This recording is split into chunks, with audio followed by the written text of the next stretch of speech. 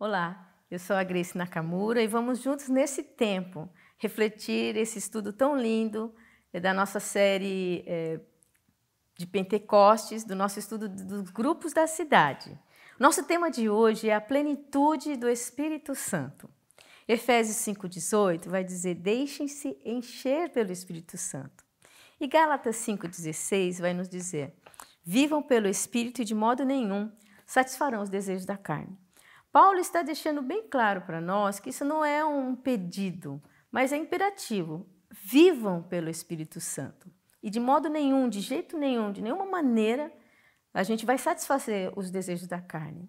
É importante a gente refletir nesse texto e lembrar que nós somos seres espirituais, somos seres carnais e que temos nossas emoções, nós temos inteligência, nós temos nosso intelecto, mas precisamos abordar esse tema e lembrar que temos que dar lugar ao Espírito Santo na nossa vida. A partir do momento que nós aceitamos Jesus como nosso Salvador e Senhor, o Espírito Santo passa a habitar em nós. Nós somos casa. Nós costumamos dizer que somos templo do Espírito Santo. Nós somos a habitação do Espírito Santo. Mas por diversas vezes a gente não dá lugar para o Espírito Santo expandir e a gente viver, como diz esse tema, a plenitude do Espírito Santo. E é possível sim. Nós vimos lá em Atos 2, 1 a 4, dizendo assim, relatando, que chegando o dia de Pentecostes, estavam todos reunidos num só lugar. De repente veio do céu um som, como de um vento muito forte, e encheu toda a casa na qual estavam assentados. E viram o que parecia línguas de fogo, que se separaram e pousaram sobre cada um deles. Todos ficaram cheios do Espírito Santo. Começaram a falar em outras línguas, conforme o Espírito os capacitava. Que lindo ver que na junção daquele povo, daquelas pessoas ali da igreja primitiva, eles estavam aguardando ansiosamente, porque Jesus já tinha avisado que se ele não fosse o Espírito Santo, ele não poderia enviar o Espírito Santo, que é o Paráclitos, o da mesma essência de Deus Pai e de Deus Filho. Então o Espírito Santo veio e ele está aqui, ele está em mim, está em você, para nos ajudar, para nos direcionar, para nos consolar. Tem situações em que nós vamos precisar, na verdade, todas as situações, nós precisamos da direção do Espírito Santo, até nas coisas mais simples do nosso dia a dia. A gente não pode tomar a nossa vida com as nossas próprias rédeas, com as nossas próprias mãos. Normalmente não dá muito certo quando a gente faz isso. Mas quando a gente busca a ajuda do Espírito Santo e quando a gente vive a plenitude do Espírito Santo, automaticamente, quase, você vai sentir, você vai ouvir, você vai perceber a voz e a presença do Espírito Santo na sua vida e em você.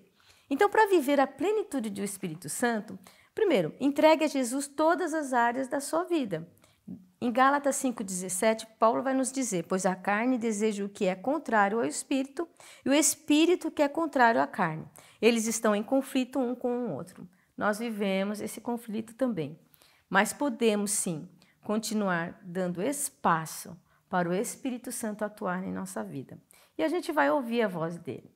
Às vezes a gente se faz até de surdo, porque a gente quer fazer a nossa vontade.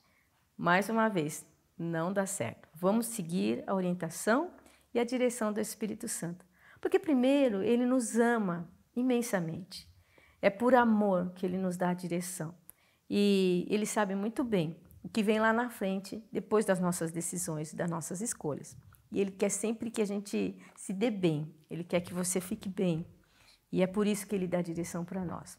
Mesmo que a nossa ideia, ou a nossa intenção, ou a nossa cabeça não queira, como diz o texto, é uma luta, do Espírito com a carne, mas vamos deixar o Espírito Santo prevalecer na nossa vida.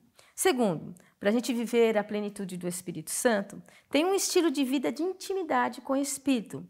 Efésios 5, de 8 a 9, vai nos dizer: porque outrora vocês eram trevas, mas agora são luz no Senhor. Vivam como filhos da luz, pois o fruto da luz consiste em toda bondade, justiça e verdade. É tão bacana, é tão gostoso quando você faz um ato de bondade para uma pessoa, quando você faz uma gentileza para uma pessoa. Tem situações que por você mesmo você não faria, mas movido pelo Espírito Santo, então você vai e faz essa ação. E depois você vê os benefícios, né? Como é bom a gente viver na direção do Espírito Santo e deixar ele atuar através da nossa vida. E nós estamos aqui não só para receber, mas também, como diz nosso pai espiritual, pastor Carlito, para receber, para celebrar e para repartir com as pessoas, né? E quanto mais a gente reparte, mais a gente recebe. Terceiro e último ponto, compartilhe as boas novas, exatamente isso. Nós estamos aqui para compartilhar aquilo que nós temos vivido de experiência, de intimidade com o Espírito Santo, não só naquilo que a gente tem pedido, mas a nossa gratidão, eu acho que é algo que a gente precisa sempre se lembrar, de sermos gratos a Deus por tudo aquilo que a gente tem recebido. Em primeiro lugar, a salvação em Cristo, não é? Mas não somente a salvação, mas a gente poder receber cura, poder receber restauração, através mesmo da direção do Espírito Santo, através de ferramentas, né, que a nossa família igreja nos proporciona. Nós temos tantas ferramentas, né, e que a gente, eu e você, possamos trilhar esse caminho juntinho com o Espírito Santo e também compartilhar as boas novas do Evangelho, para que mais e mais pessoas tenham Jesus no coração e assim o Espírito Santo também passe a habitar nelas. Então, a conclusão do nosso estudo de hoje é, em Romanos 8,14, porque todos os que são guiados pelo Espírito de Deus são filhos de Deus. Então, nós temos em nós, a partir do Espírito Santo, o DNA de Deus. Não somos perfeitos, é verdade. Nós somos pecadores, também é verdade. Mas nós podemos escolher não pecar. Através do poder, da ação e da manifestação do Espírito Santo de Deus na minha e na sua vida. Nós temos então para a nossa reflexão uma pergunta.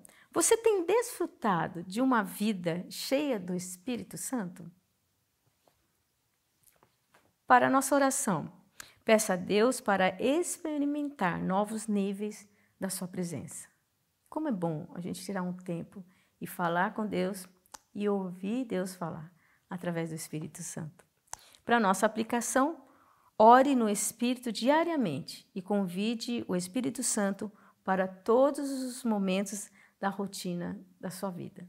Os momentos mais simples, lavar uma louça, dirigir um carro, cuidar dos filhos, no seu trabalho, na sua empresa, na sua rotina mesmo. Convide o Espírito Santo para todos os momentos da sua vida. Às vezes a gente sai de casa, eu costumo fazer o devocional de manhã, fazer minha oração, mas eu saio de casa com uma agenda.